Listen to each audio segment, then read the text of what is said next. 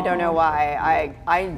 There's a reason why I don't have an animal, and it is because I don't like cleaning up after things that don't eventually learn how to clean up after themselves. That's a process.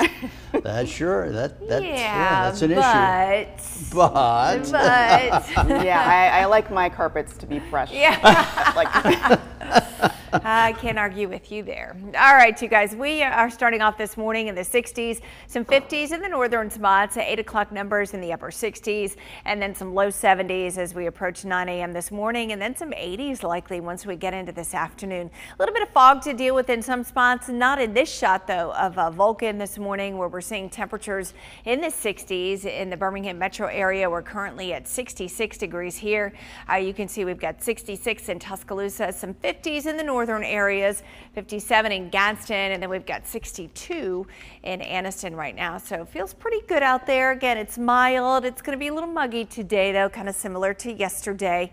We got to 84 degrees for the official high in Birmingham, and I think we'll get into the mid, maybe even upper 80s in some spots today. 71 at 9, 81 though at noon today, 85 at 3 o'clock, some low 80s at 6, and then we'll drop about 10 degrees by 9 o'clock later on tonight, and about a 30% chance for a few widely scattered showers and storms this afternoon as temperatures start to heat up today.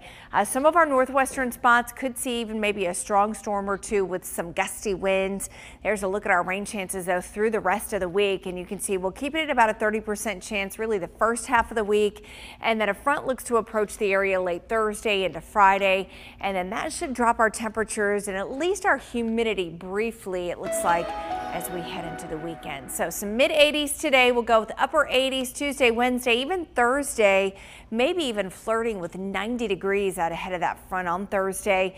And again, a few widely scattered storms will be possible through the first half of the week. And then you'll notice temperatures do drop a bit, at least the start of the weekend. A little less humid too. The weekend actually looks to be pretty nice. Harmony? Well, all right. Looking at the traffic maps right now, Stephanie said that most of that fog is located in areas of St. Clair County. So I put it over the